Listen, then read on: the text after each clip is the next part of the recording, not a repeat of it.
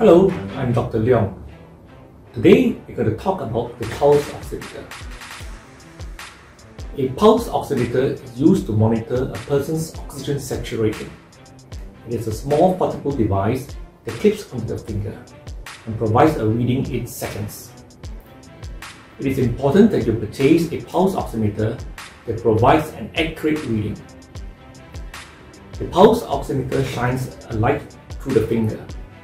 Blood absorbs the light, and there is a distinct difference between the wavelengths of oxygenated and deoxygenated blood, which the oximeter analyzes to give a result. The pulse oximeter measures the amount of oxygen carried by hemoglobin, and this reading is referred to as the SpO2.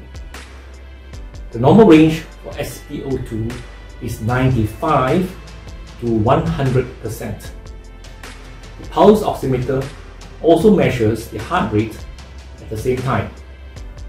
The normal range for heart rate is 60 to 100 beats per minute. One needs to use the pulse oximeter correctly. Make sure your hands are warm. Number 2, make sure there is no nail polish on the nails.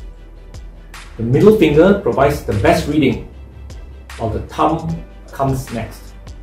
However, the measured differences between the fingers are marginal and any finger can be used. You may use a finger from the right or the left hand.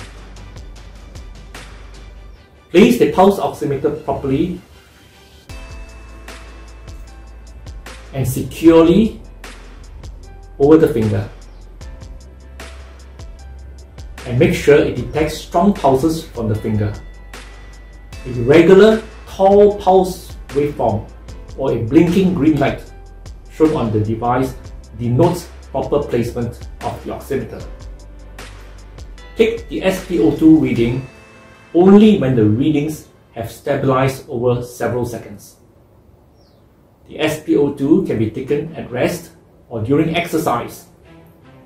If pulse oximeter readings regularly fall below the normal range while you are either at rest or during exercise, you should consult a doctor.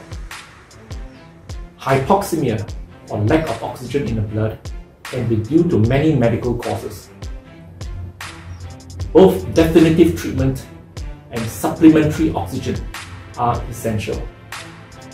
Oxygen therapy requires a doctor's prescription. Thank you.